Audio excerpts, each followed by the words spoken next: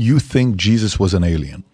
I think Jesus was half human, half alien, and I'll tell you why. Imagine a story where the savior of mankind is not only a spiritual leader, but also a product of an alien lineage, tasked with guiding humanity toward enlightenment amidst a backdrop of ancient civilizations and hidden truths. This provocative exploration beckons us to reconsider everything we thought we knew about our origins and the nature of divinity. Are we ready to confront the possibility that our greatest myths might hold secrets of a cosmic heritage? Prepare to embark on a journey that blurs the lines between faith and science, challenging you to rethink the very essence of what it means to be human in a universe filled with mysteries yet to be unraveled. In exploration of ancient texts and modern interpretations, Billy Carson, a prominent figure in the realm of alternative history and ancient astronaut theories, posits a fascinating and controversial idea. Jesus Christ may have been an alien. This assertion, while seemingly outlandish to many, is rooted in a blend of mythology, ancient civilizations, and interpretations of biblical narratives that challenge conventional views. At the heart of Carson's theory is the ancient Sumerian civilization's concept of the Anunnaki, a group of deities often depicted as extraterrestrial beings. He argues that these beings not only influenced human genetics, but also played a significant role in shaping human civilization. These are not what they call quote-unquote angels, in my opinion. These are what people call aliens or advanced. I call them advanced beings because we look a lot like them and they look a lot like us. There is some distinction. They were distinguishable from humans, but they look just like humans in the biblical text. In the Bible, in some texts, they call them the Anak, A-N-A-K, the Anunnaki, the Anak. They say we were grasshoppers in their eyesight. They were big people. And these people came from heaven to earth. And in the Natiru, in ancient Egypt, they say the Natiru came down from heaven to earth and turned mud into a kingdom.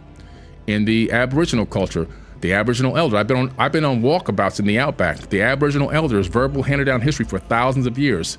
We were seeded on this planet by the Pleiadians. They brought us here. We were the first people here.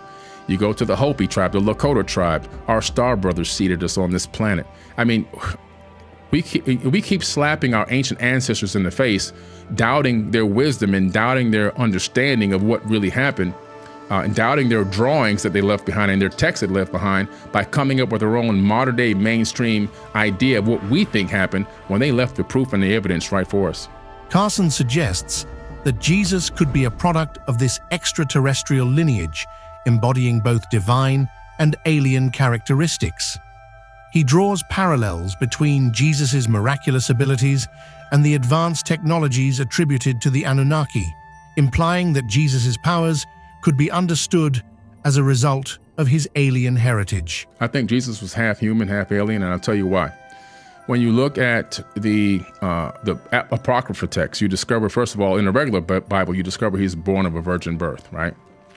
But then in the Apocrypha text, you discover that his grandmother was also born of a virgin birth.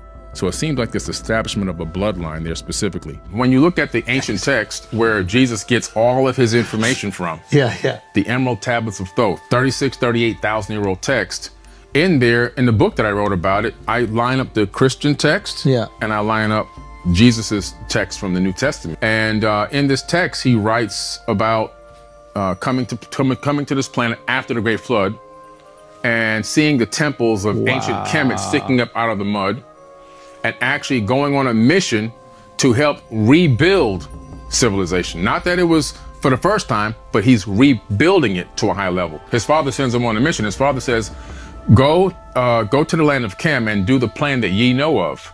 So he gets his crew and he gets into the great ship of the master and he takes off until the planet disappears. When he gets over the land of Chem, he goes, I see the land of Chem beneath us, and I see the temples rising up out of the mud that were flooded by the fountains. Now we come back. Now he comes down to the ground. He opens the door. He comes out and he calls these people barbarians coming to attack him. Probably territorial. Crazy. And he says, I raised my staff and sent out a ray of vibration, stopping them still as fragments of stone of the mountain.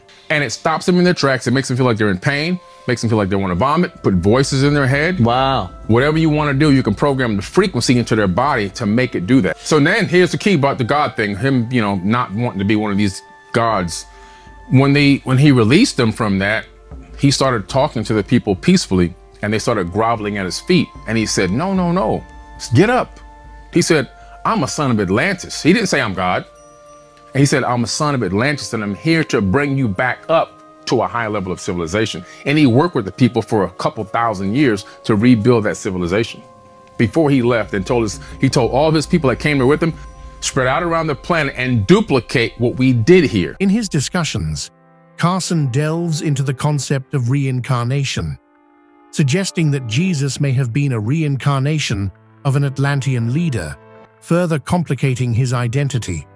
He references ancient texts, such as the Emerald Tablets, which he claims provide insights into Jesus' teachings and origins that are not found in the canonical Bible. According to Carson, these texts reveal a deeper understanding of Jesus' mission, transcending the traditional narrative of salvation and delving into cosmic responsibilities. When you read the Emerald Tablets of Thoth, you discover that he talks about he developed the ability to incarnate at will on and in any plane that he desires. That's pretty powerful stuff. He's saying he can come back however he wants and when he wants and in any dimension that he wants. He even talks about having rejuvenation chambers, which is what I believe the Serapeum is located in Saqqara in Egypt, is one of his rejuvenation chambers, where they would actually create bodies and put bodies in these gigantic megaton stone boxes made of granite and diorite, which are still radioactive, by the way. You can take your Geiger counter, they're still radioactive. They have an energy source coming out of them. And then he said that I would transfer my consciousness from one body to the next. He would leave another body in there rejuvenating for 100 years, then he'd come back and get it, and he'd do that over and over again. And by that method, he lived through eons. Pretty interesting. So I think maybe they decided to come back through a womb. The theory that Jesus was an alien has garnered mixed reactions. For some, it offers an intriguing lens through which to view biblical stories, suggesting that ancient peoples may have interpreted advanced beings as gods. Others view it as a reductive and sensationalist interpretation that undermines the spiritual significance of Jesus' life and teachings. Critics argue that such theories often lack substantial evidence and can detract from the moral and ethical teachings attributed to Jesus. So when it comes to Christians being bothered by his claims, here's a couple pieces of advice. The first thing to note is that, similar to Terrence Howard, he often uses scripture and random jargon out of context as a way to appear credible and well-studied. Another reason why Christians shouldn't be bothered by what he's saying is because you have to remember that humans also accept or reject beliefs based off of emotional reasons. Well, if you find yourself convinced by people like Billy and Terrence Howard, let me just say, I get it. In a world where so many of us are skeptical about systems and institutions, people are looking for answers, and people like Terrence Howard and Billy Carson, they do a good job of playing into that need. But in reality, they only seem to have the answers since they say a lot of things quickly and confidently. Billy Carson's suggestion that Jesus might be of extraterrestrial origin sparks a conversation about the intersection of faith, history, and the possibility of alien life. This challenges traditional narratives and encourages a re-examination of ancient texts.